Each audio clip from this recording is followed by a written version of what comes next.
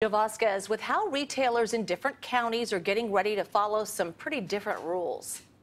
Starting tomorrow, retail shops here in Burlingame and across most of Northern California are going to be able to reopen with some modifications. But not every Bay Area county is the same.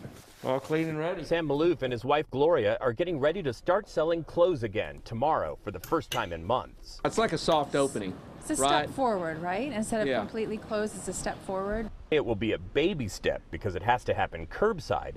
They estimate sales at their family-run retail clothing shop in Burlingame will be about 10% of normal at first. Still, they say their primary focus is on the health of their customers. That's the last thing we want them to get sick. We need them, just like and our family. They need us and our family. Yeah. It's both-sided, right? It's our clients and it's our staff and it's our families at home. Grocery stores, restaurants, and other places deemed essential have been open all along, but starting tomorrow, depending on the county, most retail shops in the Bay Area that are not inside malls will now be able to sell to customers curbside.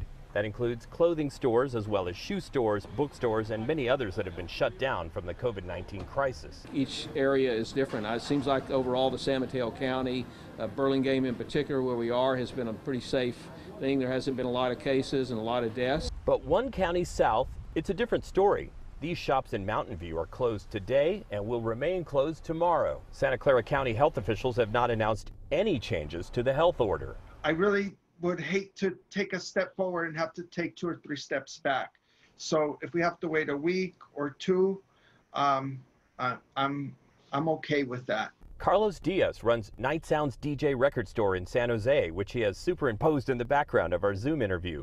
He is also a director of the Alum Rock Business Network. He says county health officials will eventually need to have better communications with business owners. Otherwise, jealousy of neighboring counties will take over.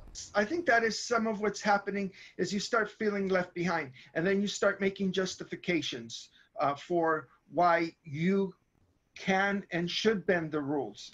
If you're too stringent, I think all hell could break loose. So we don't want that to happen. Joe Vasquez, KPIX 5.